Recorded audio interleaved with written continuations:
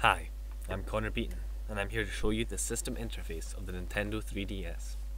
One of the commenters on our last YouTube video asked for us, so here we go. I'll just take out the stylus from the back here. The device is completely powered off right now, so I'll just open it up and turn it on.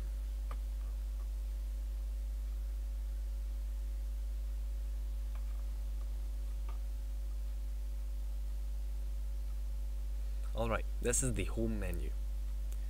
You can move along the icons, which show all the installed software on the device. You can use either the D-pad or the circle pad. The first thing here is the health and safety information, so let's just start that up and give you a look. This shows you the 3D display precautions. You can scroll quite like an iPhone, just by sliding upwards, or you can use the scroll bar on the side. There's also the general precautions and the usage precautions. This is standard fare of any Nintendo product, so nothing unusual. I'll just press the home button and close the piece of software. Okay, next is the game cart. This shows any piece of software that you've currently got inserted into the device. Right now it's a DS game. Next we have the Nintendo 3DS camera.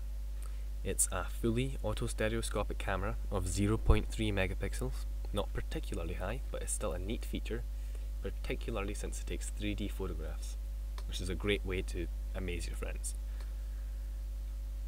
There's both the outer camera and the inner camera. The inner camera cannot take 3D pictures, but you can switch to the inner camera at the touch of the button. Like so.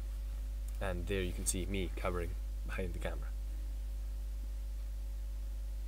Let's just bring you back to the home menu now. There's a nice suspended software sign at the top of the screen, and from there you can just close the application. Next we have Nintendo 3DS Sound, and we're going to go over this in a different video, so I'm not going to show this to you. And then just Mi Maker, the Street Pass Mi Plaza, and the augmented reality games, and again we'll be showing you all of these in different videos. There's Face Raiders, and finally we've come to the activity log. This shows you a log of all the software and your usage statistics, and you can also see the steps you've taken each day from the built-in pedometer. So let's go into our daily records. There's a graph at the top screen, and we can move throughout the dates.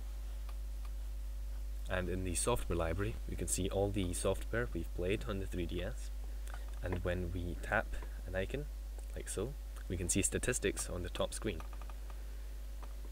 Let's just go back, and we'll take you back to the home menu. Next we have the download play.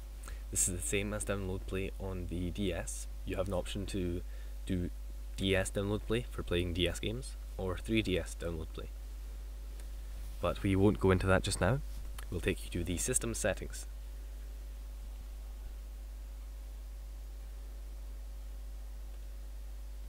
Okay, in the top left we have the internet settings. Now there is a 802.11b and G enabled card in here with full WPA support. You can set your parental controls here. There's data management for deleting your saves and so on, downloaded software, and Street Pass information. In the bottom right we have the other settings. There you can change your profile settings, the date and the time. Let's just take you back.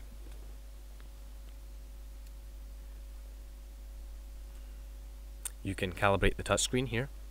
This is the same as it was on the DS. You touch the targets and this calibrates the touchscreen. Let's just test that out here. Works absolutely fine.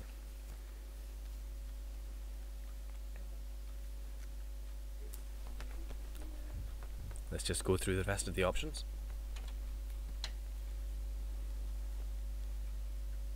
Okay, let's take you back. Let's just close that and go back to the home menu.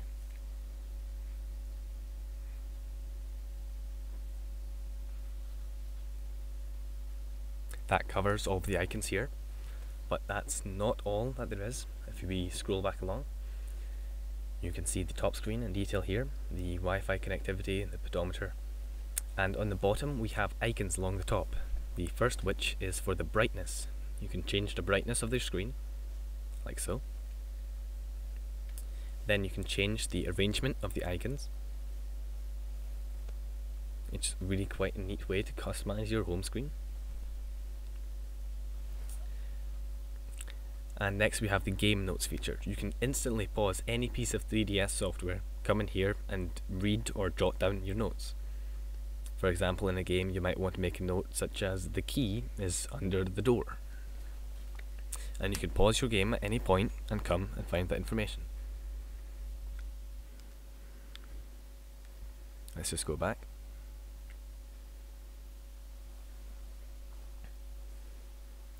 Next we have the friends list for the Wi-Fi connectivity. You can register friend codes here or find your own friend code. If you just go along, this is my profile card. You can set your favorite title, your name, and then your friend code is displayed on the top screen. You can also set a small message which your friends can see.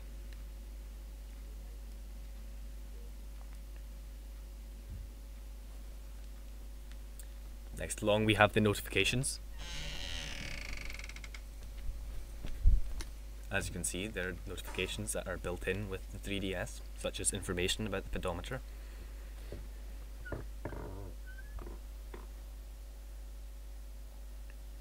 If you take you back to the home menu. And last but not least, there is the internet browser. But we cannot actually show you this because, as you can see, the internet browser has not been enabled yet. It may be available by launch. And that is the Nintendo 3DS system interface. I hope you've enjoyed the video and the opportunity to see more of the Nintendo 3DS.